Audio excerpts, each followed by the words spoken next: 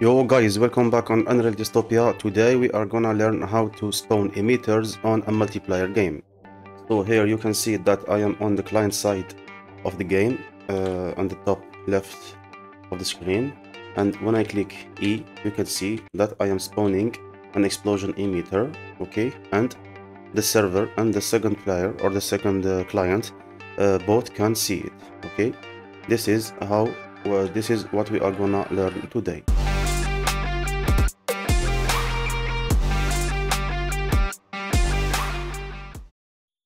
So welcome back guys. We are gonna start by the character blueprint. Okay, if you followed my previous series, you should now know how to spawn an emitter at a location. Okay, so we are gonna use this node. Okay, spawn an emitter at location. The location is gonna be the world location of this scene component that I put just here. There it is. Okay, this is just for the transform on the world. So guys, you will see that if I use directly an input, for example, the E key button and hit compile and test here, the players will not see the emitter spawned by each other. Okay, whatever it is, the server or the client. Actually, it's pretty simple to do so. Okay, so you just create two custom events.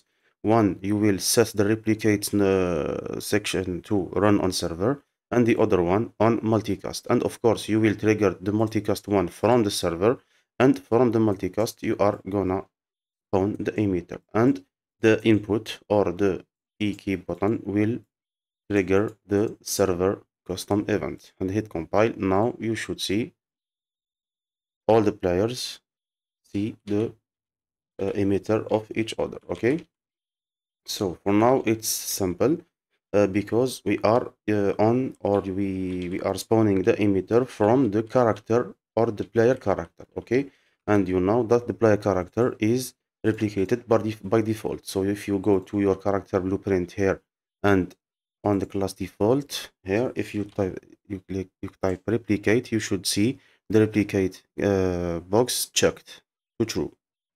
And by the way, this is why you see the characters of each player by default when you start when you start a listen server section. Okay, guys. So if you click play, you directly see each character of each player without any logic or without any settings done before.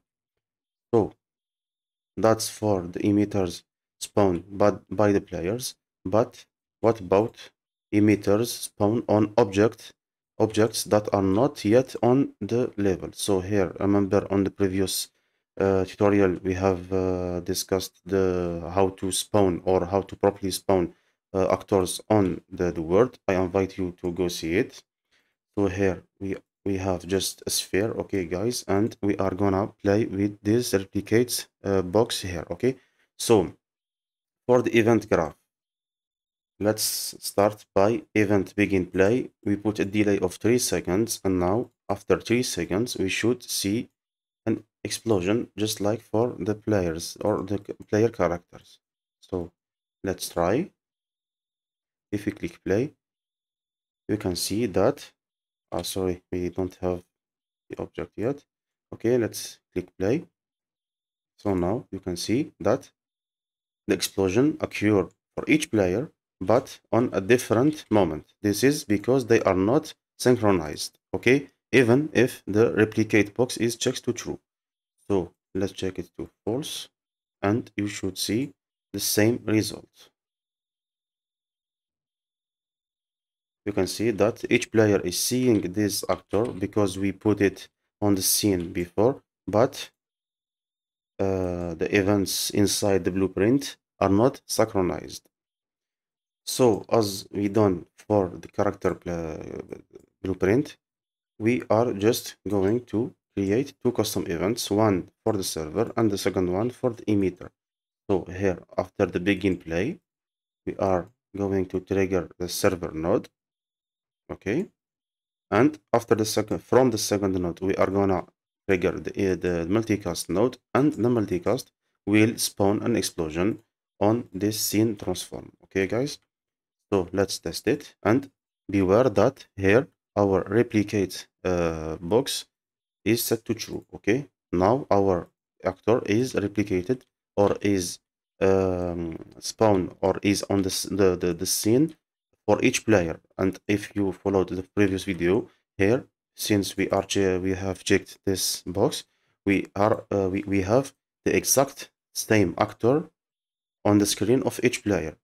Okay, but if we check this to false, you will see the sphere on each screen for each player, but it will not be the exact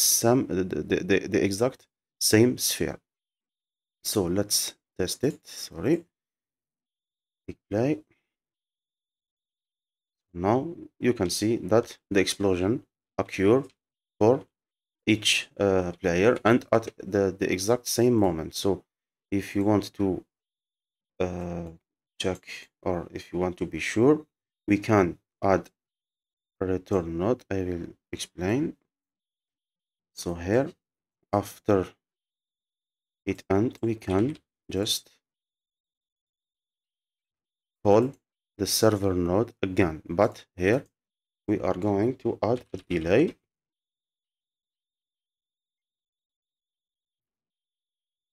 Okay, of let's say 3 seconds also. And beware that you should put the delay after the server and before the multicast because remember the server is handling all the logic in the game. So if you put the delay here, for example, on the multicast node, each client will trigger the node, will trigger the server node after a certain delay of 3 seconds. But since they are not synchronized, so the 3 seconds will occur definitely in time. Okay, so let's test it. If you hit play, you can see that the explosion occur at the same moment for all the players, the clients and the server. But see what happens if I put the delay here, for example,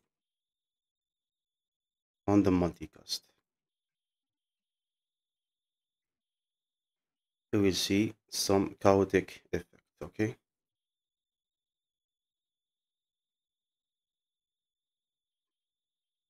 That's right. You see the explosion occur on the server, but it decay on the clients and also. So that's said. Let's the delay back on the appropriate place.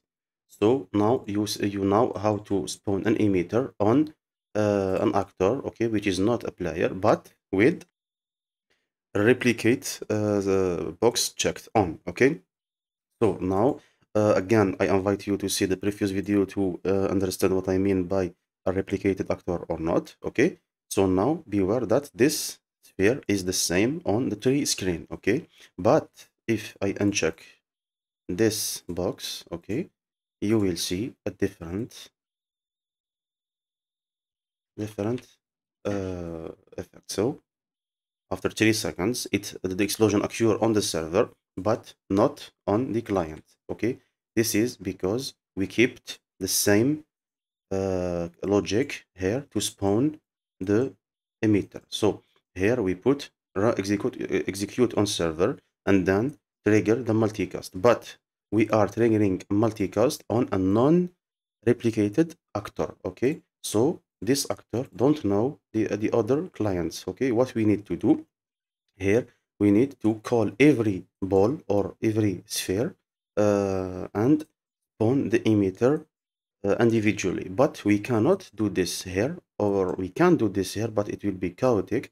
What you can do instead, go back to your character blueprint. Okay, we keep this replicate box off. Okay, false. Go back to your character blueprint, and here, what you will do, you will create two custom events, one for the server, the other for the multicast. Okay, a trigger or an input. The input where will trigger the server node. The server node will trigger the multicast node, and then after the multicast, okay, after the multicast, we use the get all actor of class, okay, of the sphere. So now on each client, we are gonna get the sphere. Okay, remember it is not replicated on the other client. So we need to take every sphere or every test object from each client, and this is the way to do this. And then we trigger the event that spawn the emitter. Here you can see a not replicated emitter. It is an event that I created here before. So it is a custom event, not replicated. Okay, it's just like the single game logic to spawn an emitter. Now, if I click the input, which is the thumb button on the mouse, you can see that the emitter happen on each client. Okay, guys, and here what you just seen here is the delay uh, that we kept here. I will just delete this.